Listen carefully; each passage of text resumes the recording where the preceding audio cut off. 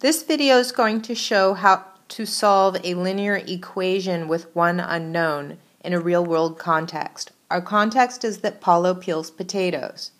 He can peel 3 potatoes each minute.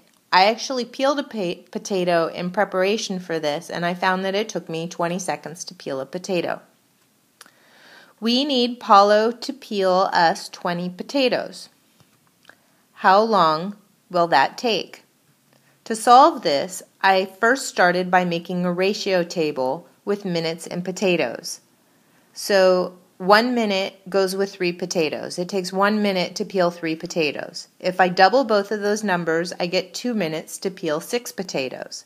If I triple it, I get 3 minutes to peel 9 potatoes. Now for the 4 minutes, I can double my doubling, and so I get 4 and 12. And then for 5, I can take 1 minute and add it to 4 minutes, and that would be the same as taking 3 potatoes and adding to 12, and so I get 15. For 6, I add 1 and 5, and so 3 plus 15 is 18.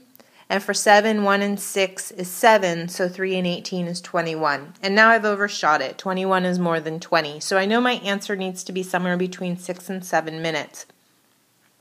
To find that, I'm going to figure out how long it takes to peel 1 potato. And I said that was 20 seconds, which is the same as 1/3 of a minute. So doubling 2 potatoes would be 2/3 of a minute. So if I look at these 2 columns in the table, I can see that 2 and 18 is 20, so adding 2/3 and 6 gives me 6 and 2/3, and that's my answer, 6 and 2/3 minutes to peel 20 potatoes. I can solve this problem in a different way by looking at these 2 columns, noticing that 21 minus 1 is 20, and 7 minus 1/3 is 6 and 2/3. And you can see here I got the same answer both ways that I did it. So that's good. Now if I want to use algebra to solve this problem, I'm going to let x be the total number of minutes to peel potatoes.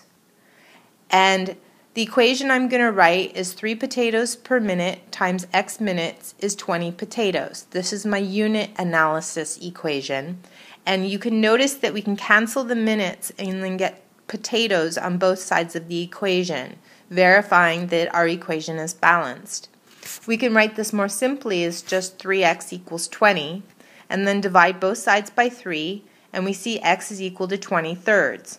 Simplifying that into an improper fraction, we get 6 and 2/3, which is the same answer that we got before. Now if we want to extend the problem to ask, what if 5 potatoes are already peeled, then how long will it take? We can solve this by noticing that 20 minus 5 is 15, and then look for the spot in the table where we have 15 potatoes, and see that it takes 5 minutes. But if we want to solve this as an algebra problem, then we write 3x plus 5 equals 20. We subtract 5 from both sides of the equation, and we get 3x equals 15. Notice it's the same 15 we got before. Now if we divide both sides by 3, we get x equals 5, which was the same answer that we got when we solved the problem using the table. Thank you.